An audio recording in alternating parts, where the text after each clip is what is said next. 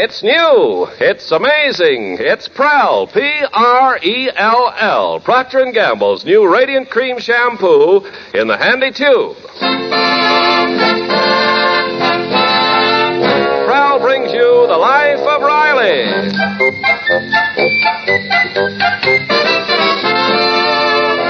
Prell, the shampoo that removes unsightly dandruff in as little as 3 minutes and leaves hair radiantly clean, radiantly lovely, presents The Life of Riley with William Bendix as Riley.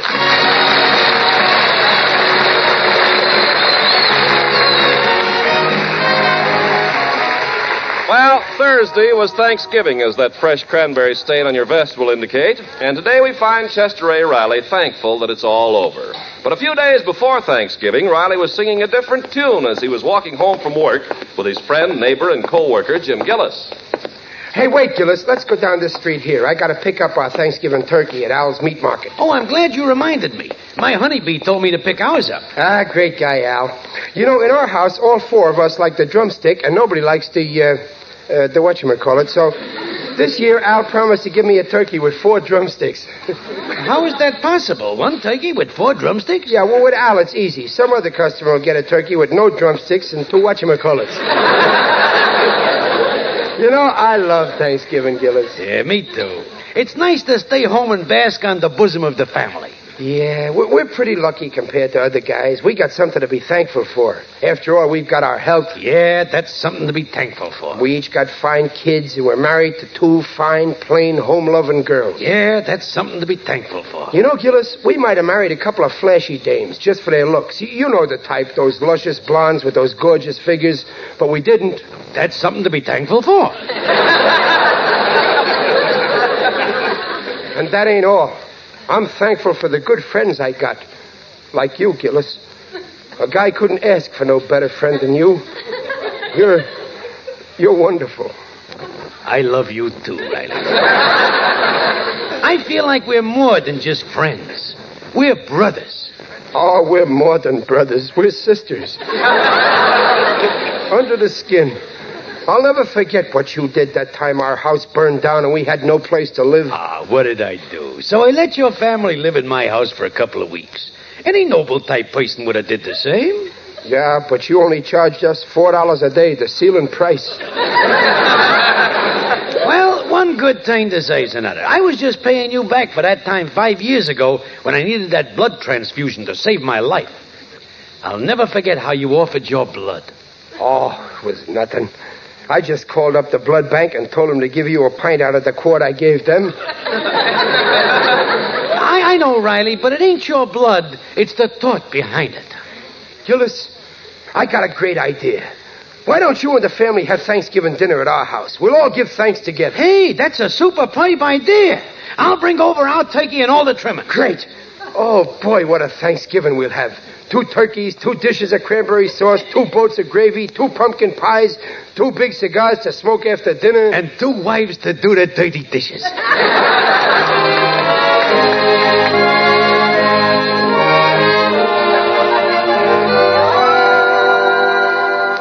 Chester Riley, how could you go and invite the Gillises for Thanksgiving dinner without telling me? I'd like to feed my guests, and we've only got 1 small turkey. Relax, Peg, relax. I also invited their turkey. Oh. Oh, no. No, it's not right to let guests bring food. Now, we'll buy... Dublin, it's real holiday spirit. When we sit down to eat, it won't be their food or our food. It'll be all for one and everybody for himself. We'll have fun. Oh, I don't mind Mr. Gillis, but Mrs. Gillis is an awful pill. Now, see here, Babs. You're talking about my best friend's wife. Honeybee Gillis is not a pill. Pop's right. She's long and skinny. She's more like a capsule. Oh, Junior. You watch that fresh talk, Junior. You ain't getting so big that I can't get your mother to spank you. I'm sorry, Pop, but that Egbert Gillis is murder. And when he sits down at the table, he eats like a wolf. I said stop it.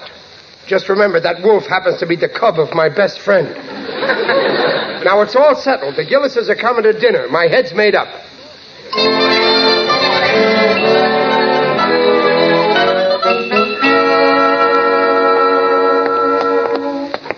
Hey, hurry up, Riley. We'll be late for work. So anyway, Gillis, when I told Peg and the kids that you and the family is coming over for Thanksgiving dinner, they was thrilled. You know what they said? How should I know what they said? I ain't the kind of a next-door neighbor goes around eavesdropping. Well, they said, Riley, that's a wonderful idea. Oh, fine. And tell Junior not to worry. I'll see that my egg bite don't eat like a wolf.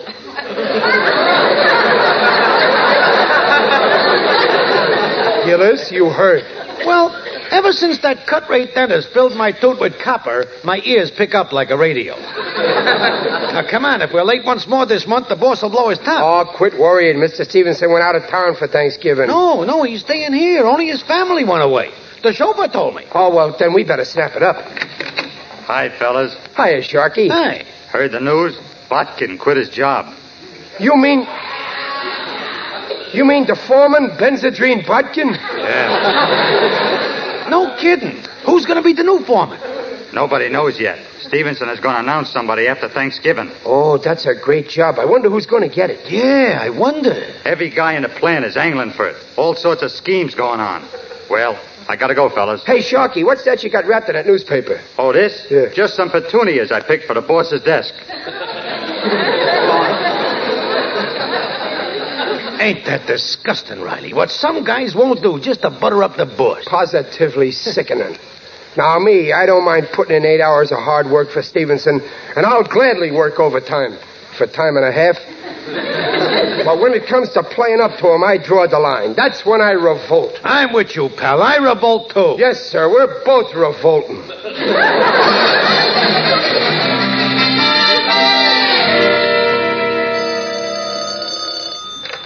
Hello, Stevenson speaking. Hello, boss. This is Gillis. I just heard you're going to be a bachelor on Thanksgiving. Me and the family would love to have you break bread on us. Well, say, that's awfully nice of you, Gillis. I think I can...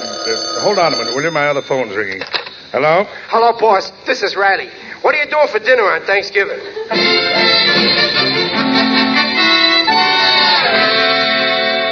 You invited Mr. Stevenson? Well, sure. He'll let me know definite tomorrow, but he'll come. Yes, sir. I'm out to get that foreman's job, Dumpling, and this will cinch it. Oh, how? While you're stuffing his stomach with turkey, I'll be stuffing his head about how good I am. Oh, but you can't do that, especially with the Gillises here. Oh, the Gillises won't be here. I'll uninvite them. You couldn't do that. It isn't fair. Yeah, I know it's kind of a double cross, but this may be the break of my lifetime. And after all, I'm not double-crossing just anybody. I'm doing it to my best friend.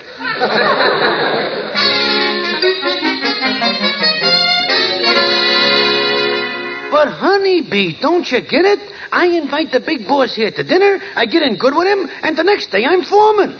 But you promised to go to the Riley. Oh, I'll get out of that pooch face. This is a crucial thing. Now leave everything to me, vision of loveliness.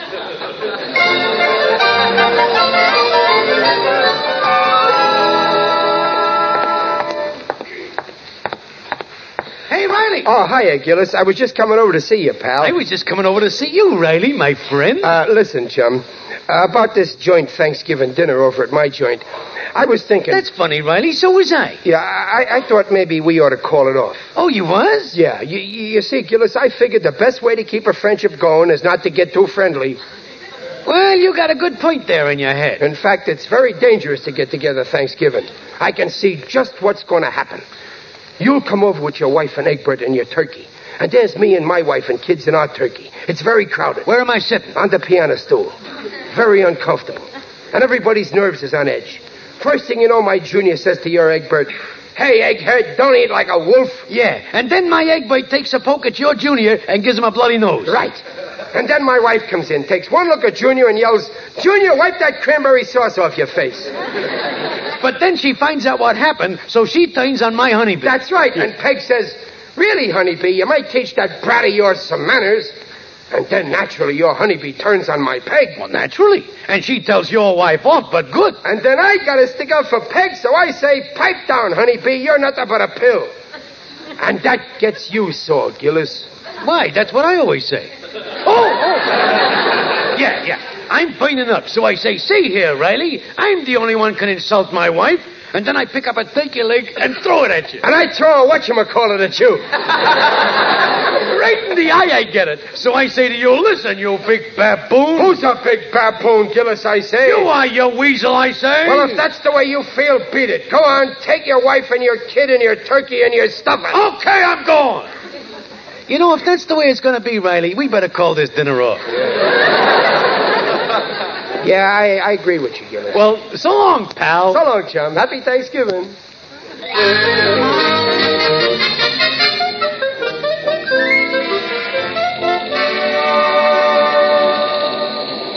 We need some more rivets, Gillis. Oh, yeah. Oh, quitting time, Riley. Yeah, okay. You know, I sure am glad we called off our Thanksgiving dinner. Yeah, much better we should each have a quiet dinner with no headaches, except our wives. Yeah, you're right. Hey, Riley. Mr. Stevenson. What's he doing in the shop? Riley, I want to thank you again for your invitation for Thanksgiving dinner. Why, you double-crossing snake. And Gillis, I want to thank you for your invitation, too. Gillis. Why, you're a bigger snake than I am. Well, what's the trouble, boys? So, that's why you wanted to get out of our joint dinner. Well, what about you? Now, wait a minute, boys. Were you planning to have Thanksgiving dinner together? Well, yes, only we... Well, fine. That solves everything. I can accept both of your invitations at the same time. So go right ahead with your original plans and count me in. See you tomorrow at 3. What a revolting development this is.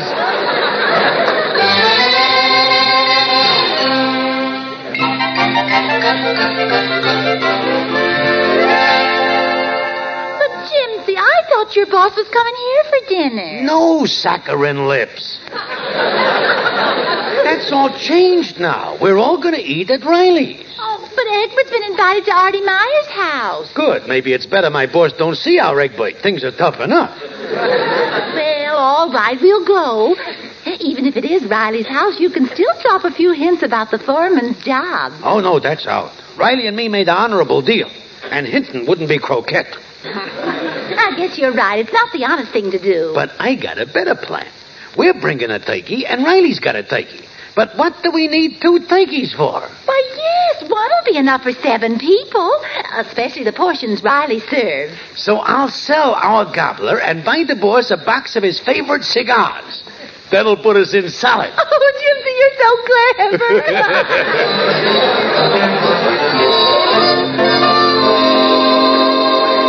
But, Dumplin', it's so simple. Gillis is bringing a turkey, and we got a turkey. What do we need 2 turkeys for? Well, yes, it is a lot, and today with the food shortage... Sure, so I'll sell our turkey and buy the boss a cigar lighter. It's patriotic to save food, and the boss will love me for that lighter. Well, now wait, Riley. Poor Gillis. I bet he'd love to borrow my brain. Well, I don't like it, Riley. It's underhanded, and it's just not fair. I know, Peg, but you don't understand. This is business. And the business world, it's like a jungle. Beast against beast. That's the only way to get ahead. So don't you worry. When I'm foreman, you'll give thanks that you're married to a beast like me.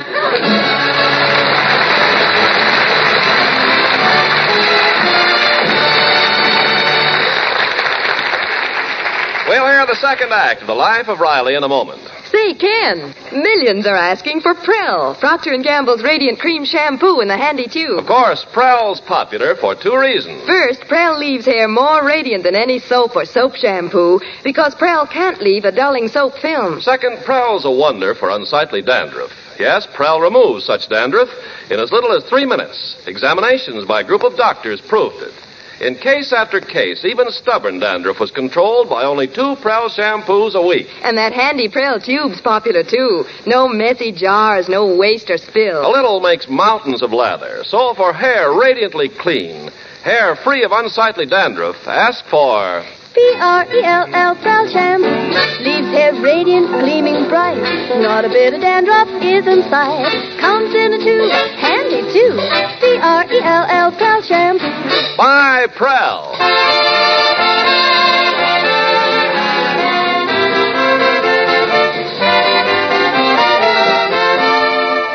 And now back to The Life of Riley with William Bendix as Riley.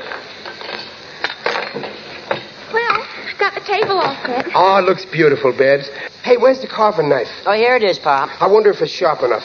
Junior, bend your head down. Riley! Oh, for heaven's sake. Well, don't get excited. I just want one hair. Now, who left the door open like that? Oh, shut it, Babs. No. Leave it open. Well, why, Daddy? Well, Gillis's hands will be so full carrying his turkey, he won't be able to ring the bell. Oh, don't be silly. Shut it, Babs. Say, I almost forgot the champagne. Where's the champagne? Oh, here, Daddy. Junior, empty the ashes out of the bucket and fill it with ice. I'll put the champagne in it. I want the boss to have everything like he has at home. Oh, this champagne's great stuff. Imported from San Diego. Oh, that must be the Gillises.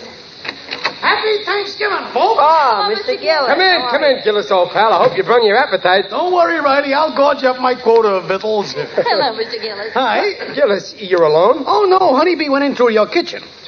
Oh, naturally. Boy, that turkey smells delicious.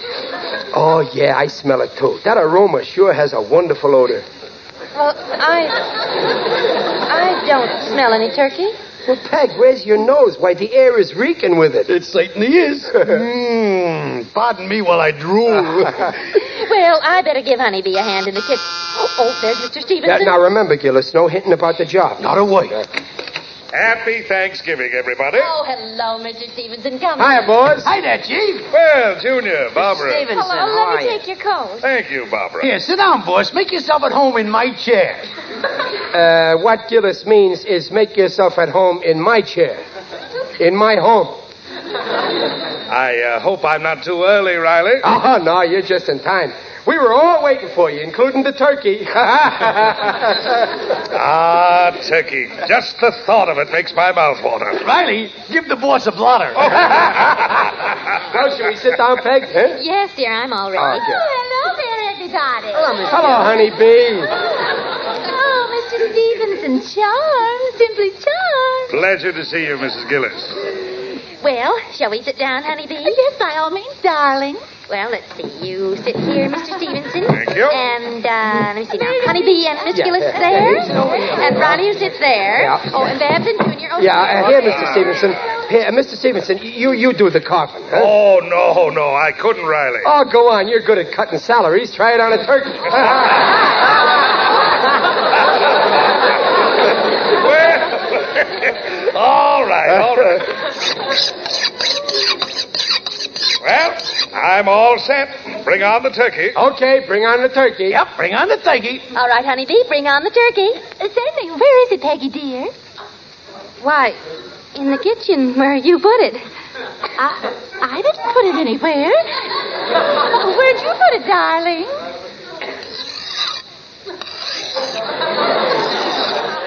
Something wrong, folks? Why, don't worry, boss. We'll track it down. Gillis, where's the turkey you brought? Oh, I didn't tell you. I didn't bring any.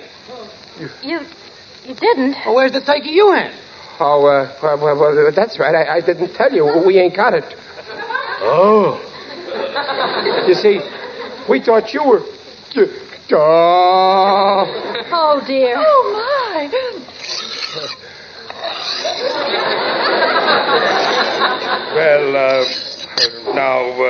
Well, Jimsy, run down to the delicatessen and see if you can get some turkey. Hurry. Okay, sit tight. Excuse me a minute, folks. Riley, say something. I read in a magazine once that sardines have got more vitamins than all...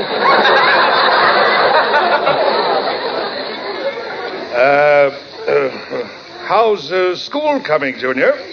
Oh, it's fine, Mr. Stevenson. Nice weather for Thanksgiving, isn't it? Wonder how Cornell make out against Penn. I was thinking of going to see the new play at the Madison tonight, but I hear it's a turkey. Oh, come now, folks. Just because there's been a little mishap with the turkey doesn't mean we all have to be so glum.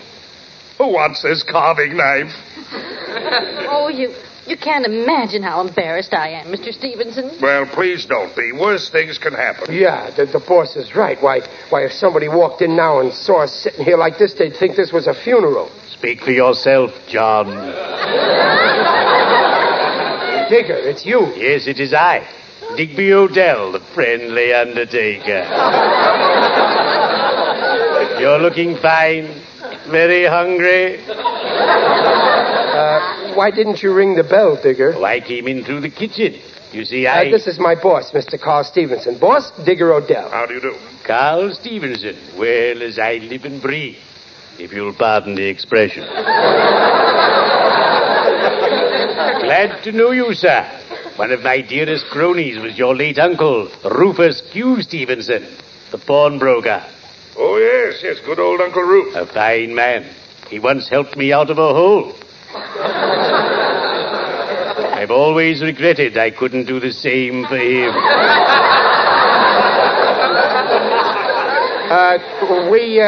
We were almost going to have a little Thanksgiving dinner, Digger. Ah, Thanksgiving, my favorite holiday.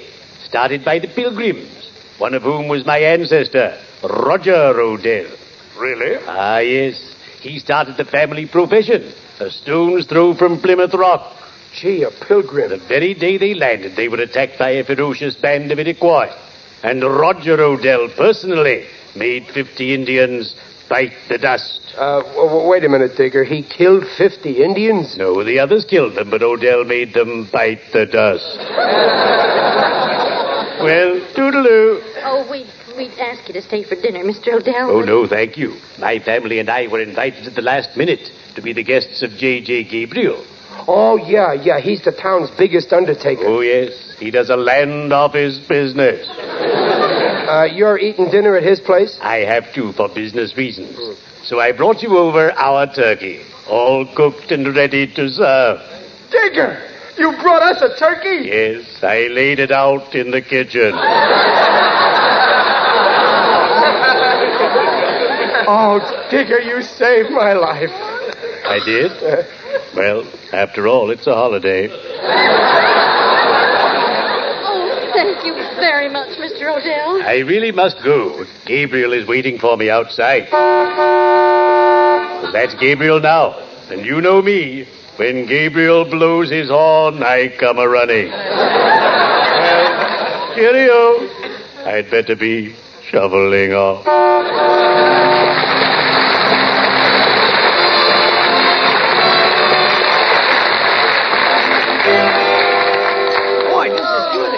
Boy, Digger sure saved our life with this turkey, eh? Gillis, can't you eat quieter? You sound like the super chief. On my word, Mrs. Riley, I haven't had a meal like this in years. Neither have we. Oh, shoot. But that's no way to talk. Don't yell at the boy, Dumplin'. He only means we can't eat like this every day with the salary I get on the job I got now. Have some more of my turkey, boss. Huh? Hey, Riley, no hinting. Here, boss, have one of my radishes. No, thank you, really. How about a little more pie? Here, take mine. No, take mine. I ain't bitten into mine yet. More coffee, boss? Please, boys, not another morsel. All I want now is to fall into a soft chair and smoke a good cigar. Oh, well, here, smoke a whole box. With my love.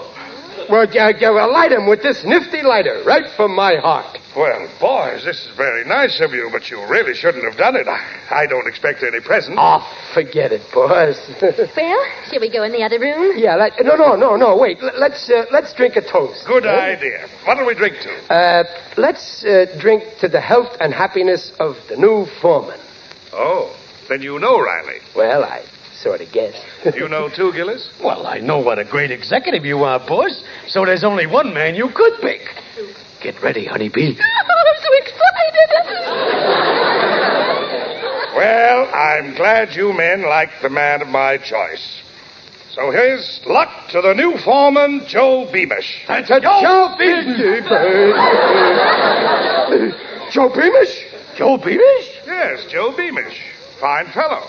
Oh, Gillis, hand me that ashtray, please. Get it yourself. Don't be rude. Something wrong? Riley, what's the matter? What's the matter?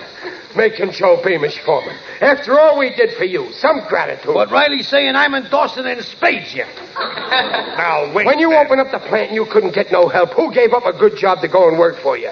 We did. But where was Joe Beamish? Go on, Riley. Give it to him good. Right in front of me.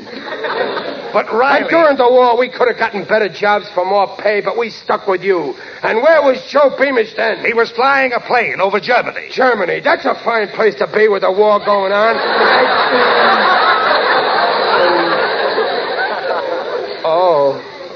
Oh, that Joe Beamish. The one who was wounded? Yes. He's out of the hospital now. And he uses that artificial leg just fine. Besides that, he has seniority, and he's a fine worker. You couldn't have picked a better man, boss. I'm sorry if I've disappointed you fellas. Oh, you didn't, Mr. Stevenson. What Riley says, I agree with him. Honest, I ain't disappointed either. Joe Beamish deserves the job. That's the way to talk, dear. I don't mind if you're not foreman. Oh, sure. Why should you mind, Dumpling? After all, you got plenty to be thankful for as it is. You're still young and good-looking. You got a son who's handsome. You got a daughter who's gorgeous. And you got a husband who... Hey, if there's any more turkey left, I'll have to whatchamacallit.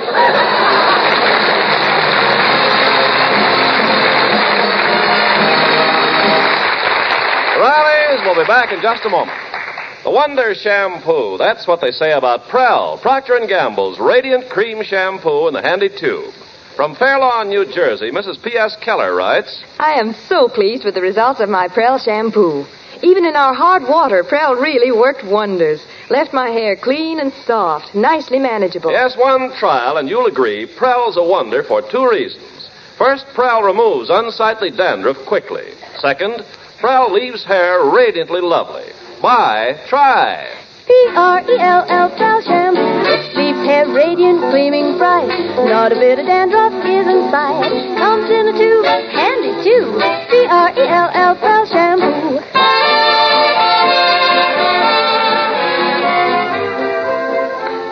Well, it ended up a nice dinner after all, didn't it, honeybee? Oh, simply scrumptious. And even if we ain't foreman, we're still friends. Hey, Riley? Through thick and thin. Yes, Sir Gillis, and believe me, they don't come any thicker than us.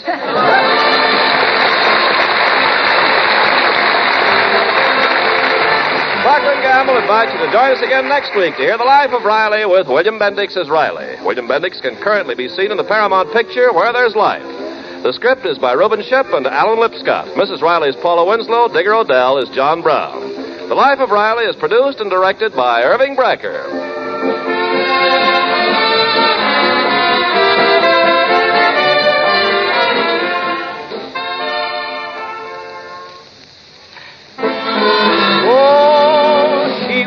The Duchess' daughter, her finery looked just so. She washed them all as you water with wonderful ivory snow. Ah, wonderful ivory snow. The soap that's so kind to your hands, you just know it's kind to sheer nylons and dainty lingerie. And your hands will tell you why Ivory Snow keeps lovely washables lovely longer. Prove it. This week, wash your dishes with Ivory Snow. When you see how it pampers your hands, you'll really know it's extra kind to fine fabrics. There's no other soap like it. Ivory Snow's the only soap, both ivory mild and in granulated form. Make suds instantly in lukewarm, even in cool water. Your hands will tell you why Ivory Snow keeps pretty lingerie and other nice things lovely longer. Oh, wonderful ivory snow. S-N-O-W.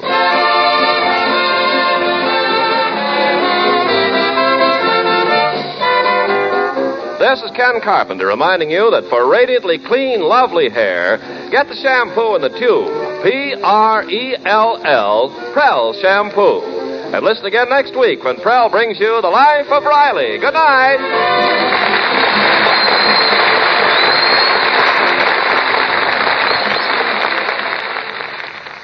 This is NBC, the national broadcasting company.